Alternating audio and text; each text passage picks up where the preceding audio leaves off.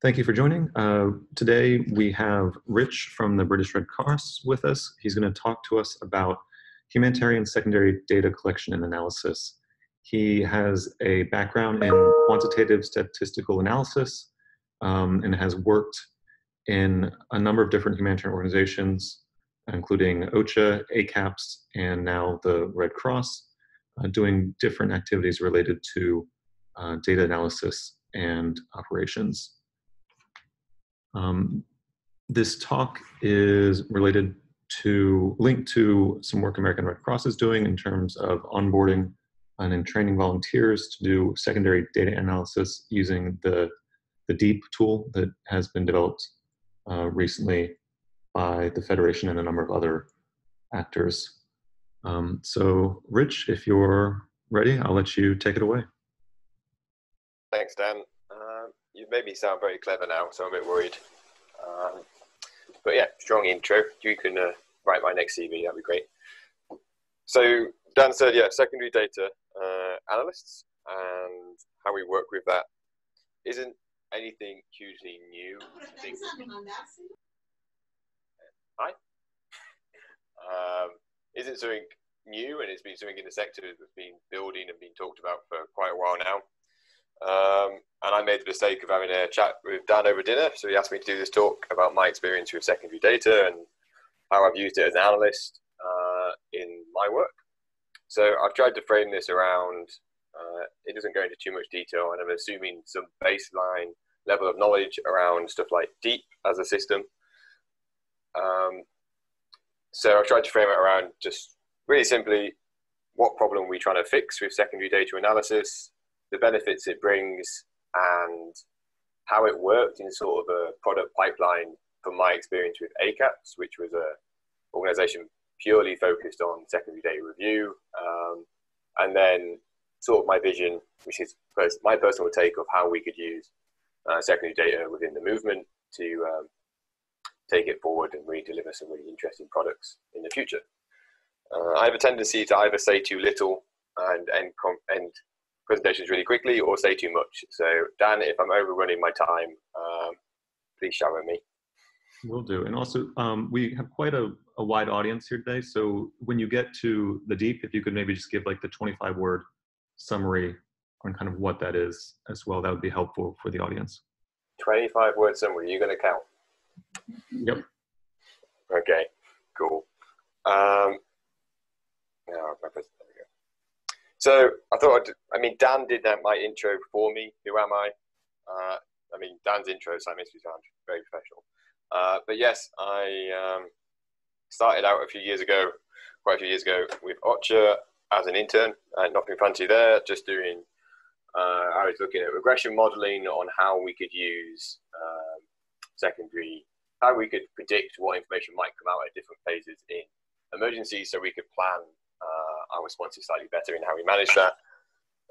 There wasn't enough hard data to go from that to really get strong conclusions, but we need more information, better tagging, and we would be in a stronger position. I then went on from OCHA to work with ACAPS for a year as an analyst, working with secondary data. And I'll talk a bit more of this talk mostly focuses on ACAPS, but really what they did is their ethos was to push within the movement how we could use secondary data to really evaluate situations without having to send teams on the ground and actually waste resources doing primary data collection. How a lot of the information is already out there. If you have a structured approach for processing that, analytical frameworks, and potentially a system to do it, such as DEEP, which I'll come to later, you can actually do a lot of the assessments on situations remotely, especially the initial assessments and that sort of stuff, by just having people sat, say, in Geneva, reading lots of information, tagging it into a framework, and then analyzing it. Very qualitative-based approach, but it can be applied to quantitative as well. So I spent a very fun and exciting year in Geneva doing that. I then went and worked with UNDP and OCHA in the Pacific, which was slightly not, I completely flipped. So I went from working with secondary data to, I went to the Pacific to set up their systems of how we could work with primary data assessment, primary data collection in very remote and inaccessible areas. And it was really interesting that it was impossible in that situation to use secondary data because there was no internet and no access to crowdsource stuff outside of our ground location. But actually, if someone outside the Solomon Islands had been able to send us that analysis, that would have been really useful. And then more recently, I joined the British Red Cross, and I've been working with them as an information management officer in their search team. And this year, I've been in places like Syria. I just really love Afghanistan. In Syria, helping them look at their assessment processes and tools and how they could use DEEP to. One of the suggestions and recommendations from that project was how they could use DEEP as a system to centralize the wide range of assessments they are doing across all their different teams in a secondary data review process. Their IM team could operate. And I then more recently was in Mozambique with the assessment cell on the first rotation of that. We actually deployed the DEEP remote team to do our secondary data tagging, and a lot of very valuable information. I can see Luke's on the call. Luke was our analyst on the ground, and he was able to link into our remote teams doing that secondary data tagging to really bulk out a lot of the missing or information gaps we had from the field in our reporting, which was good to see. So that's pretty much me. This talk will focus predominantly on my experience of ACAPS, because that's really where I worked with the secondary data as an analyst. So what is the problem? There are many problems, but what is the information or data problem we're trying to solve with secondary data review is really, there is so much data and information out there already, and there's so many different actors collecting and publishing reports on a daily, weekly, monthly basis. We don't always need to have our teams on the ground in the traditional way, doing ground assessments, working out exactly, or going and asking people what's going on. We can just stay at home, log on to Google, go to Relief Web, and find out what other people have already identified as the problem or developing situation. So what we want to do is do that in a systematic way, though. If you went to your head of operations and asked them, oh, we're not going to give you a report because there's loads of people already doing it, so if you just go and Google a lot of information, you'll find out what's going on, they probably wouldn't be very happy with you. So what we want to do is set up a systematic process in which we can approach this massive pile of information that can be quite daunting and start processing it in meaningful ways that we can analyze it. So there's basically the two steps are tagging and then analysis. So by finding the information and exploring what's out there, we can then tag it into what's relevant, and we can use something called an analytical framework, which I won't spend too much time talking about on this, but if you're interested, sign up for the HIAC, which will be happening in Europe or some other places in the future. AMCROS might run their own again, because we really touch on this process within that training. And an analytical framework is basically your closet for where you store different bits of information. Like what information is telling you what the situation is, what are the humanitarian conditions, what are the access constraints, and you basically start categorizing all that secondary information, secondary data that's out there, and putting it in boxes or put it in a closet, a repository of useful information that then someone else, or the same person, ideally in my book, the same person would be the analyst as well, can then extract that and look at, okay, so I want to know what's going on in Uganda related to Ebola in this area. So they can use those filters on a system such as DEEP, which I will explain more very shortly, or IT, which is your repository or closet of information, and get an extraction of the useful summarized information for that area of interest. So it's basically a giant filter. What we're trying to do is create a filter on the world of information that is out there, so we can process it and analyze it more effectively and provide that summary, that valuable snapshot summary to our decision makers so they can make more informed and effective decisions without having to invest huge resources in terms of deploying people and sending out assessment teams, which can be quite expensive. So that's the problem we're trying to fix. And I think we're trying to fix. And it's been ongoing for a while now.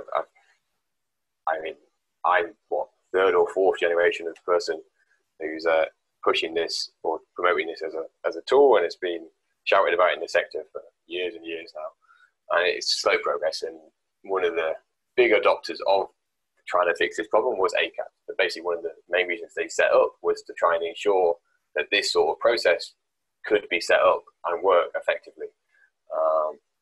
And a lot of the initial traction in moving this forward was done by ACAPS. So that's what we're trying to fix. And I think I touched on that a little bit, but what does it really bring to the table? Why bother? And I really wanted to split this into two, because I think there's real two big benefits to secondary data review. One is obviously the collective and how it benefits. I put the Red Cross here, but it could be the wider humanitarian sector, but also how it benefits yourself if it's something you want to engage in or something you end up engaging in.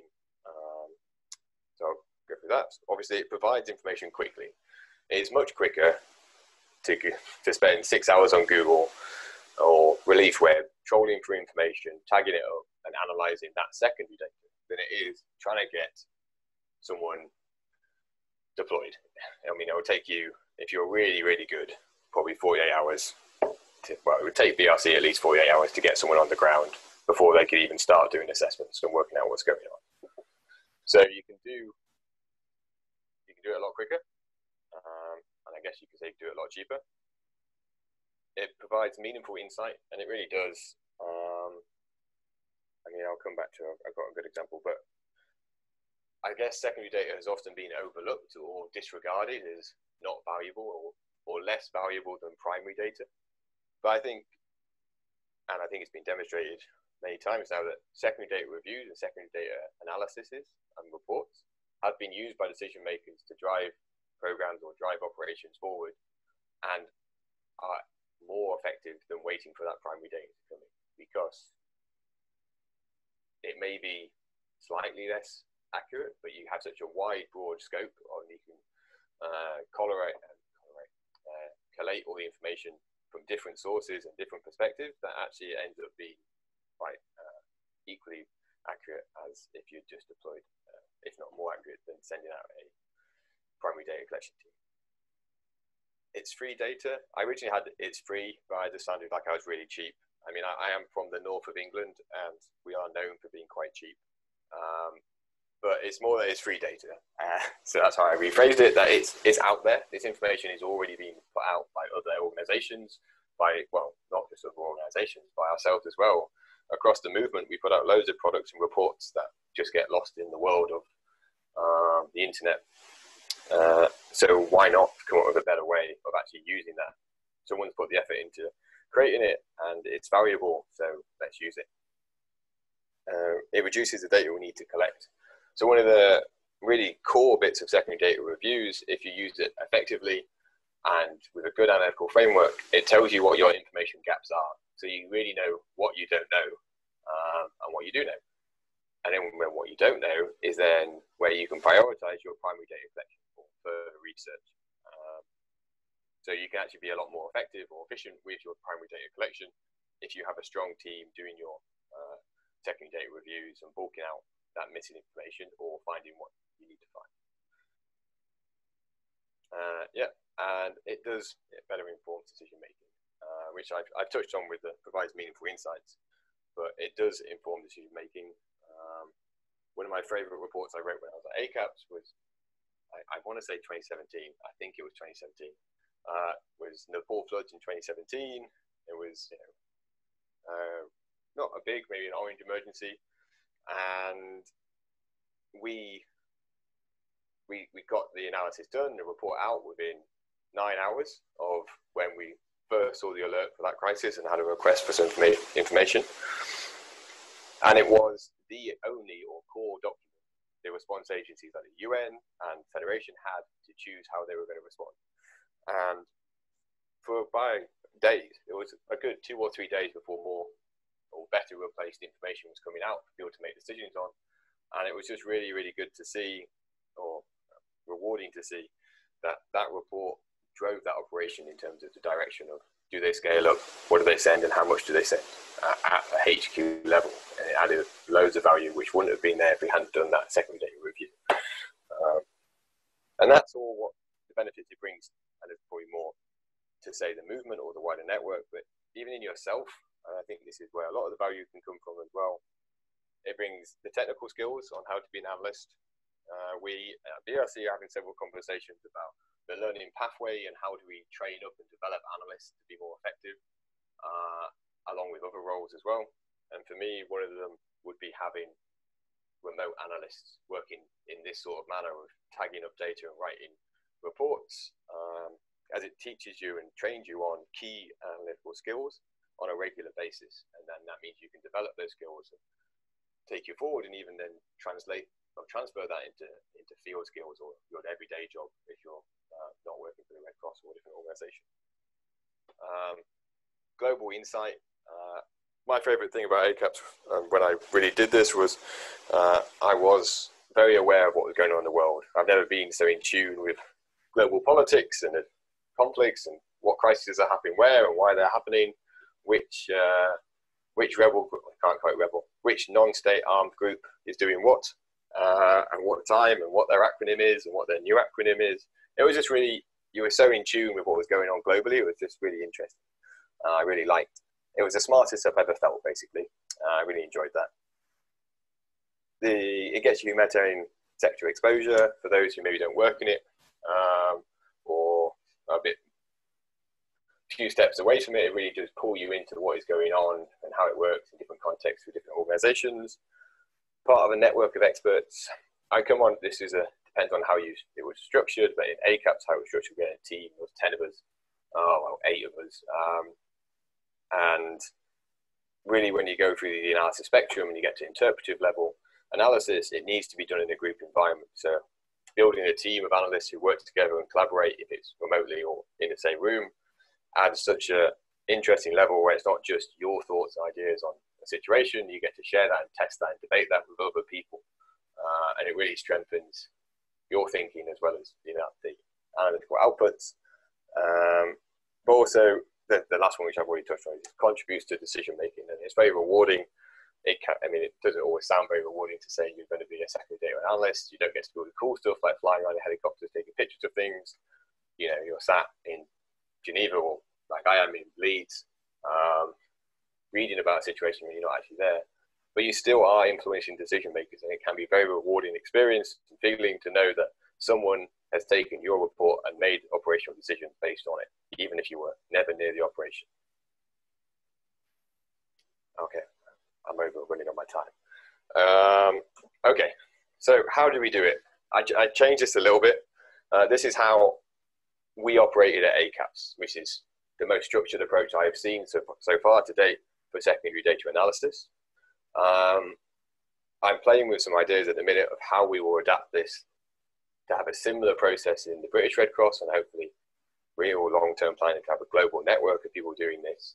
Obviously, in the Red Cross, we're a network of volunteers, so we have to be structured slightly differently to ACAPS. We had 8 fixed-term contract staff doing it. So how do you adapt it is something I'm trying to work on at the minute. But this is how we did it at ACAPS. So one individual, one analyst, was basically assigned 15 countries to monitor. These countries, normally 10 of which were non-crisis countries. So they were countries that were of interest and might have crisis developments occur in them, as in they had volcanoes or earthquakes, or they were on a location what got hurricanes, or they had some political instability which could escalate. So they were just there to keep an eye on. And then the remaining 5 countries were usually a mix of red or orange emergencies, stuff like Afghanistan or Yemen were 2 big ones. You would have other ones, like obviously at the time Cox's Bazar was a very popular, was an occurring big crisis, so that was another one of the big ones on people's radar. So you'd have a few major countries and then smaller ones below that to keep an eye on. Every morning, I put this as a day, but basically every morning you would have 2 to 3 hours every morning to monitor those 15 countries, find out new information, and look for any urgent developments in that country before you would have to do a morning briefing on that situation. How I used to do it is I would spend that morning not only finding that information but tagging it. Other analysts would do it slightly different, and they would just find the information and then spend more time tagging it up throughout the day. So then you would tag the relevant information into Deep. And I will talk about Deep now, as I promised. So Deep is a system that was built by a guy called Patrice, and it was done in partnership with ACAPS in the early days. ACAPS has now actually stopped using Deep for whatever reasons they choose, but Federation has picked it up as a very useful tool, and it's something that Federation is now really pushing for us to start using more, and I support them on that rollout. And AMCROS is obviously looking at how they can use it now. So Deep is basically a digital platform by which you can find leads, they're called leads, which would be a document, and then add entries or tags on that lead. So you might find the latest humanitarian situational overview from OCHA on Afghanistan. You would add it into Deep, which is a global platform. You'd drag and drop into the platform, and then you would take extracts from it. So if there was a paragraph saying there was 4 million people in need of shelter, you could highlight that section and tag it as an entry into the system. And along with other things you could do in Deep, basically that would become a summary. So when you do an extraction of what is the situation in Afghanistan, it would give you those key bits of information that you have tagged into the system. That is a really, really basic summary of Deep. Oh yeah, and you would tag it into your analytical framework. So linking it back to, I was talking about closets earlier and putting stuff in the right boxes. Deep is basically a digital version of that. So you have your closet built into it. So those 4 million people in need of shelter, you would highlight, tag, and put into your closet as unmet needs or humanitarian conditions, where was relevant to your analytical framework. And that's how it would be extracted. So once you've done your morning monitoring and your tagging at ACAPS, you would then have a meeting every morning, about an hour long, where you would bring the most recent and up-to-date or interesting developments in your country to the table. You wouldn't have to bring everything across the whole world, because that would be crazy. And then you would have to debate it with your peers. Basically, you would put it out there as, is this important enough to be shared with the humanitarian community? And you would have to defend your arguments, and the other analysts would challenge you on the source, where it's from, how reliable it is it actually a humanitarian condition? And you would also add, the end result of that would be an action. So what you have to do based on that new bit of information. Is it a snapshot? Is it a briefing note? Is it further research, basically? And that was the big core business of being our analyst, sorry. And the other side of that, that would link into lots of other things, but the big part was the quarterly country review. So every quarter we would review our country list for the whole world, which we would assign severity rankings. And we would basically review that based on the last quarter's tagging and what we've been seeing in terms of the development. And that would be a bigger process where we basically reassign the severity rankings in those countries on the last quarter's activities. From that, we would produce some products, which I'll show you some examples.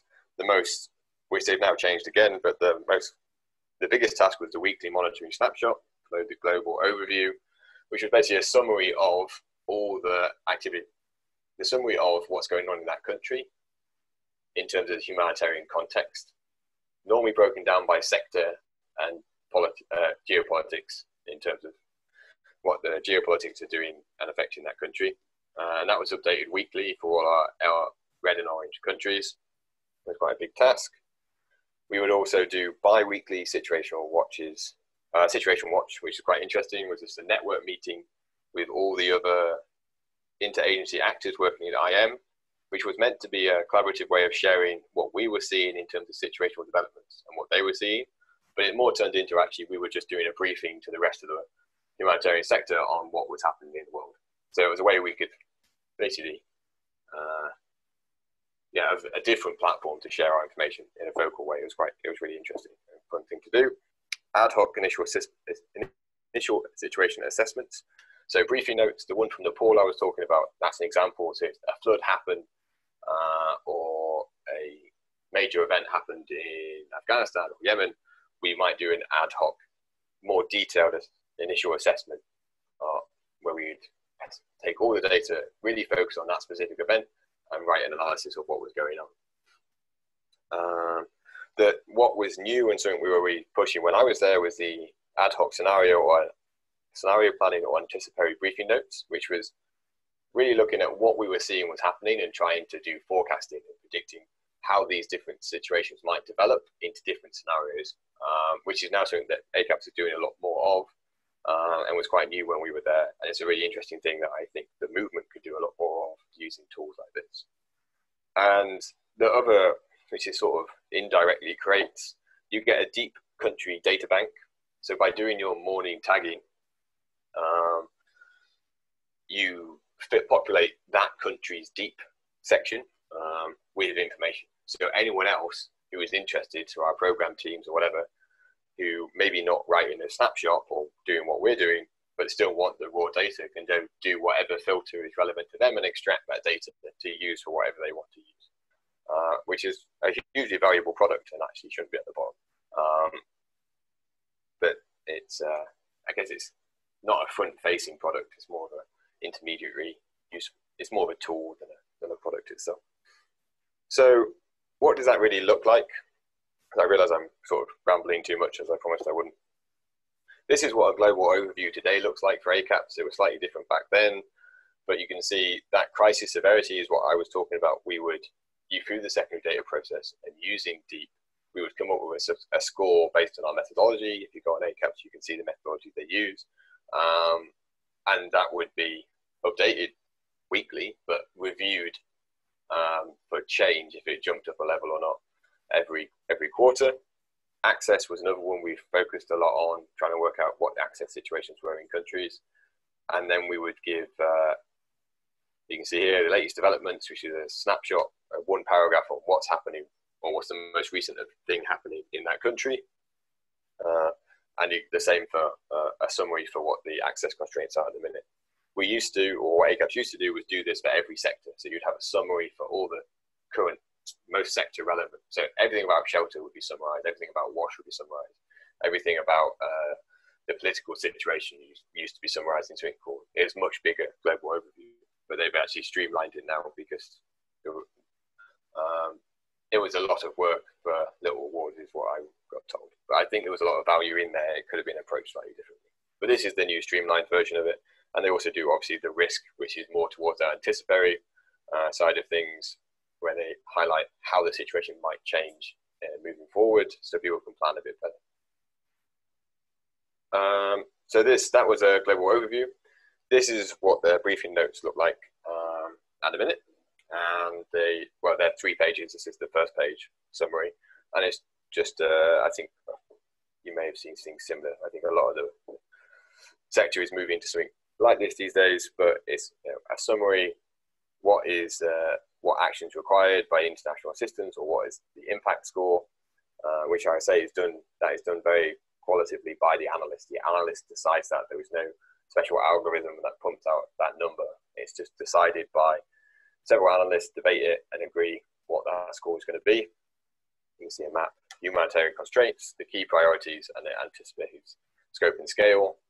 And then it goes into further detail, breaking it into humanitarian conditions and access constraints and whatever else is in their framework. So this is all defined. Your briefing note is basically defined by your analytical framework. So you structure your report around your analytical framework. And Federation does have one, which is similar to that of ACAPS. And then scenario planning, this is what, again, this isn't that whole document. It's a bigger document, like 5 or 6 pages, but this is basically what you get as its core component. 4 or 5 scenarios with their probability, their impact, and a short blurb on what that scenario means. And this is the more, from my side, this is the really interesting stuff. Well, you can really do a lot with your secondary review to create that scenario and forecasting stuff, which is less touched on at the minute and could be an area of growth for secondary data review. Okay, so I'll end quickly on my vision.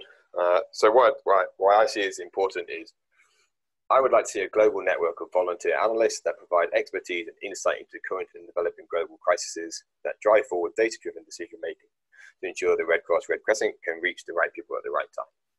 So we're the Red Cross, we're the largest global network of volunteers. We have people all over the world, and I would really like to start growing the volunteer network of analysts, basically, to monitor and report on what's happening in the world and crowdsource it. And I think there's a huge potential there to do it.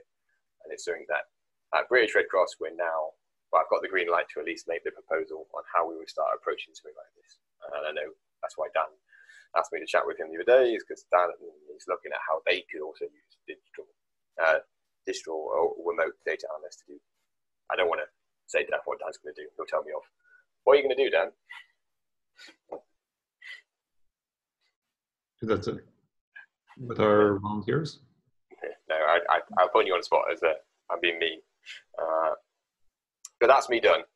So I apologize. I know from my short time in Washington, most Americans have no idea what I'm saying most of the time. Actually, most British people have no idea what I'm saying most of the time. So I hope most of you understood what I was saying. If not, ask away your questions. We can add subtitles later. Yeah, we can edit it, right? Thanks, Rich. That was great. Learned a lot. Any questions from people on the call? Unmute yourself and feel free to speak up. Or you can type it into the chat and we'll read it out.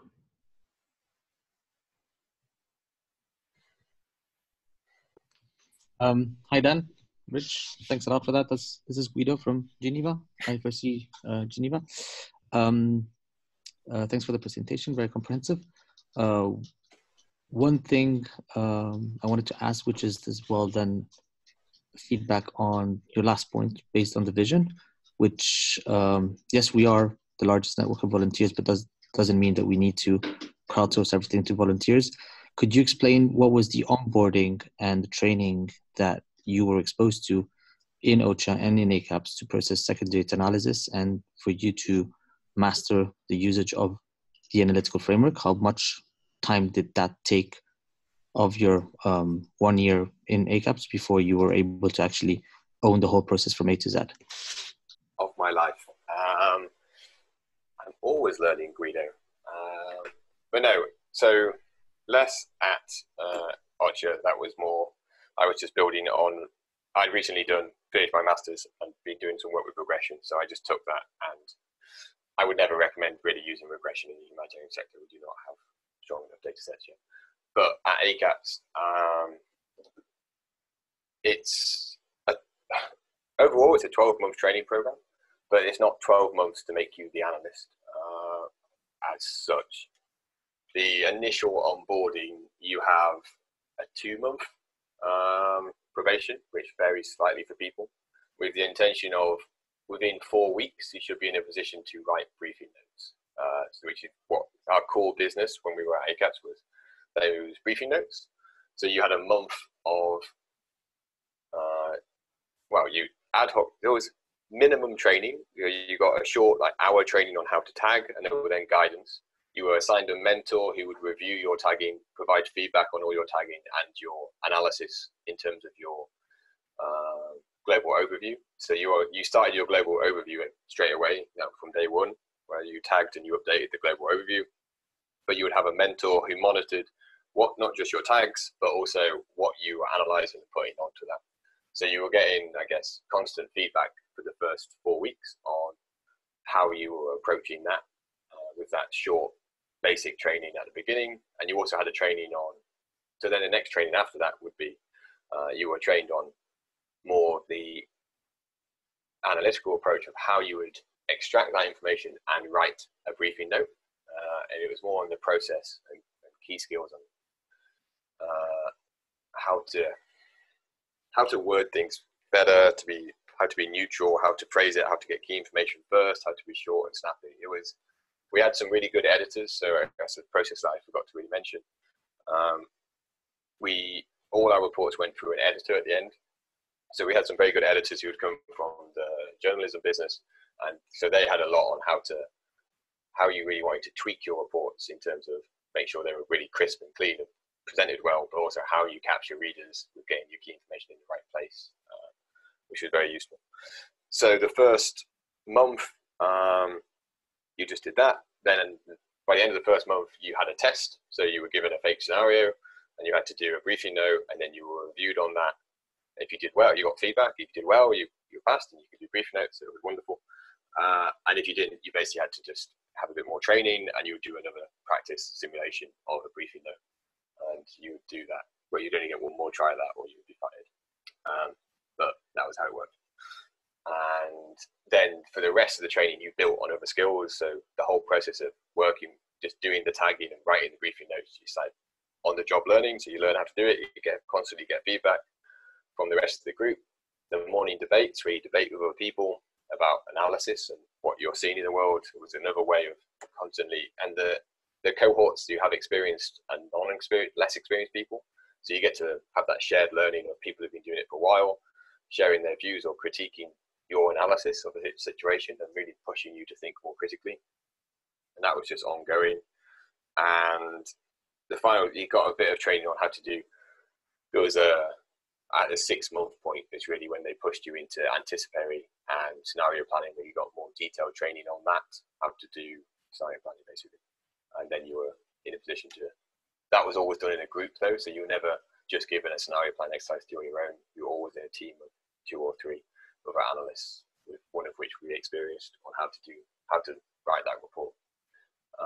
That's about it. And then there was other ad hoc trainings throughout the weeks, how to present graphs, how to data viz and all that stuff, how to work with quantitative or how to work with qualitative data better, how to aggregate data, different aggregation tools you can use to pull in from different data sources.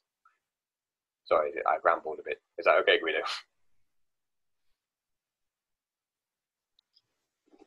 Yeah, sounds good. And just that then is one of the challenges that we have identified, because if we want to create a network of volunteers, the understanding and the overall processing of second data, the tagging and the generation of briefing notes is something that requires huge time investment in terms of building those competencies and those skills. So it's just more of a flag to your final slide. But thanks a lot. Over. No, fully agree, Guido. It is a challenge that I'm trying to work out how we work around, and it's potentially having volunteers, like that editor role I was talking about. Could you bring someone into that team whose pure role is to be an editor and a checker of that? But yeah, it's something that I'm currently working on, how we get around those challenges, working with volunteers opposed to paid staff. In terms of time, resources, not the lack of skill, or you can't expect someone to work 35 hours on a briefing note because you don't pay them. But even if you pay, it's better to have a small group of volunteers, similar to what Dan is doing, very well trained and onboarded from the process from A to Z, rather than having 200 people that people don't master the concepts. But anyhow, we can have this conversation and be later. No worries. Over. Thanks. The exact logistics of it are something to be worked out in terms of what that looks like. I'm sure it'll evolve as different national societies try different things and experiment with different ways to engage people in this process. So Rich, I had a quick question. Can you speak briefly to some of the benefits you see of the Red Cross network engaging people in this process, since there are organizations like ACAPS that exist and are producing these reports already independently of what we might take on? Yeah, good question. So, I mean, number one is we are a big network. We have, or pretty much a National Red Cross in every country in the world. There's a few gaps. So this is the long-term dream would be we have access to potentially ground information, ground sources that other networks wouldn't have. So if you built this well and you could create a way of communicating with the projects on the ground, or wherever we have national societies on the ground, this is very idealistic, I will say, that we would have access, a broader access to a range of information than other organizations could. and having people already distributed across the world is more than any. ACAPS have, 15 people sat in Geneva, and they're very much Geneva context. They don't have the broader context that sat outside at an operational level, which we could tap into. I also think, I know Rito has just highlighted the challenges of it, but we have an opportunity to have a bigger network and a bigger and more collaborative network across the whole movement. And again, this will take time. It will be hard to build and have those small dedicated teams across different national societies, but I think we have more scope to take this further.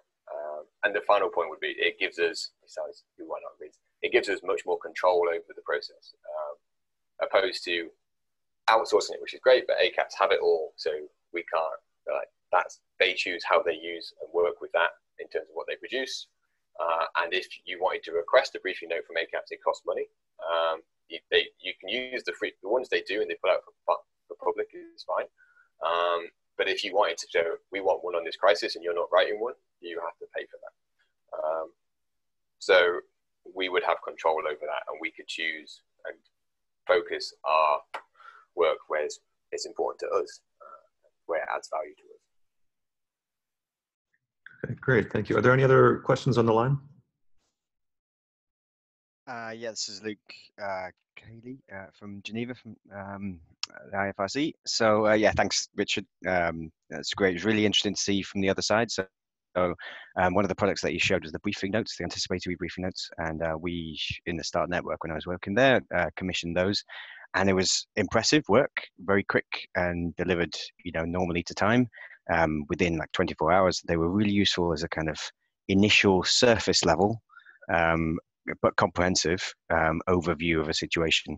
But then what we had was a few decisions, which were, decision kind of forum, where we would decide on whether we'd release funding, what kind of activities we would release that funding for, and make some recommendations for the NGOs that were working on the ground.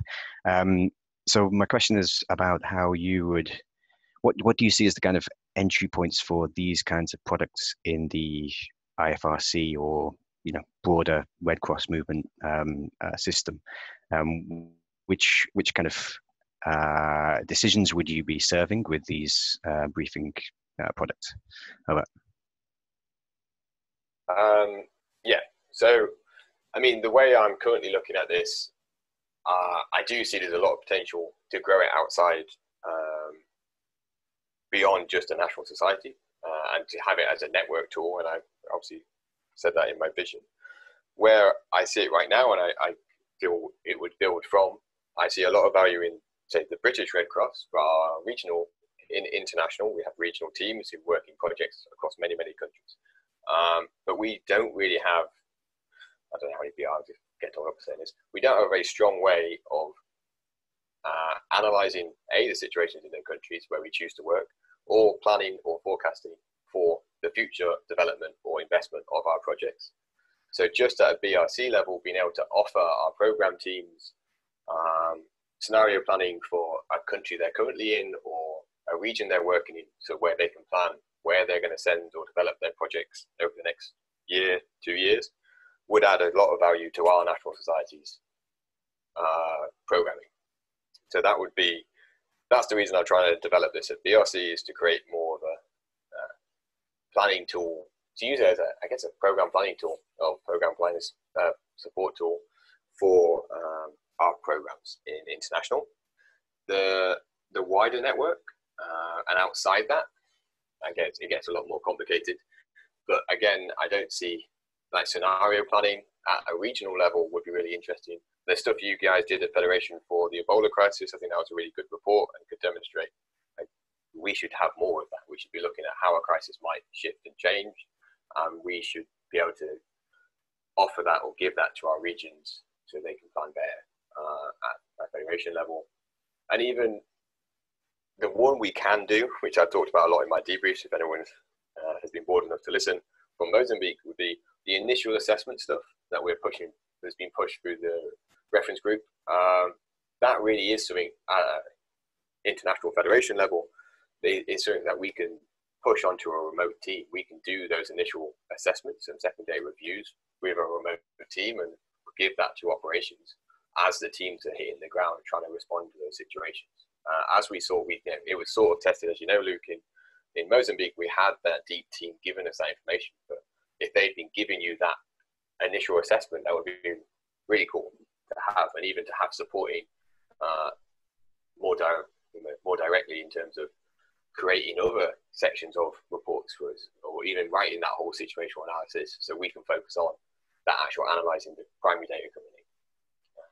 I don't know if that really answered. I think there is a lot of questions and unknowns out there on what this might look like when it's moved forward, and that's why I'm really trying to focus on I know the benefits it can bring to BRC, and that's why I'm trying to push it in my natural society, and hopefully then it can expand from there. Great, thanks you, Rich. So we're a little bit past the scheduled time. If anybody has additional questions, you can email them to me, and I'll aggregate any of them and get them answered and send them back out to the group. Thanks for joining anyone, and thanks again, Rich, for taking the time to present on your experiences and share your knowledge with us. No worries, anytime. I hope it was useful. Thanks, Dan. Thanks, everyone.